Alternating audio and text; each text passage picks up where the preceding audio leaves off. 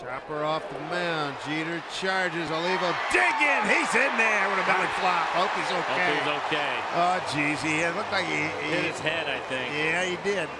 Yes, he did. Yeah, he did. Oh, man.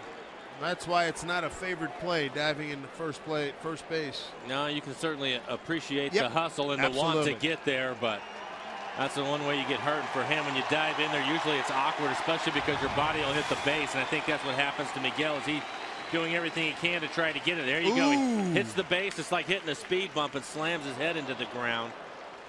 And it looks like he'll have to come out of the game. Oh, he tagged and then he hit ground. Yeah. He's tagged and hit ground. Oh, man. Looks like Mike Tyson let him up.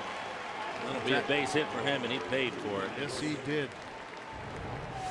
And take another look at it. Jeter trying to make the play, and he'll hit the base that just stops his momentum on the slide and just slams his head down. Base plant. That hurts. Looks like it'll be Jack Wilson coming in to run for him. But boy, that is a painful way to get a hit. That's a huge loss for a guy who's been producing for you tonight. That is the third hit tonight for Olivo. He's driven in 3 runs. And Chris Jimenez coming in from the bullpen. So this does continue into the 12th.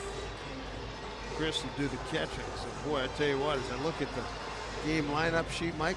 Yes. There's a lot of red ink crossing out people's names here.